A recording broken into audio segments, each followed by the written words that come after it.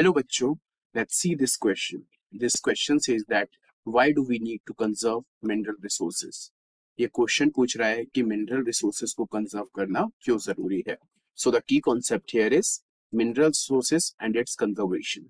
So in earth crust, mineral resources comprise of only 1% and we need to conserve mineral resources because the geological process of the mineral formation are so slow that the rate of replenishment are very small in comparison to the current rate of consumption.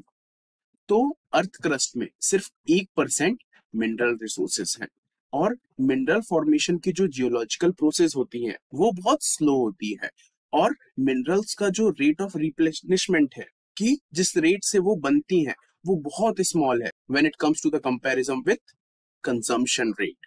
सो इसी कारण mineral resources को conserve करने की जरूरत है. I hope you understood well. Best of luck.